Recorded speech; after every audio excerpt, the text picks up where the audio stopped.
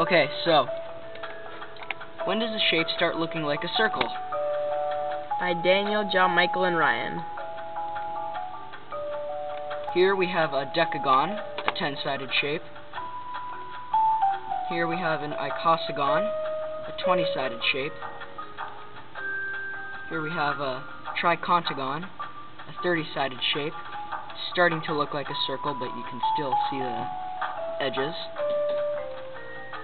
Here we have a tetracontagon. It starts to look like a circle now because none of the sides are humanly visible. Now, here we have a megagon, a 1,000,000-sided shape, which is basically a circle. We have a one-sided shape, which is a circle.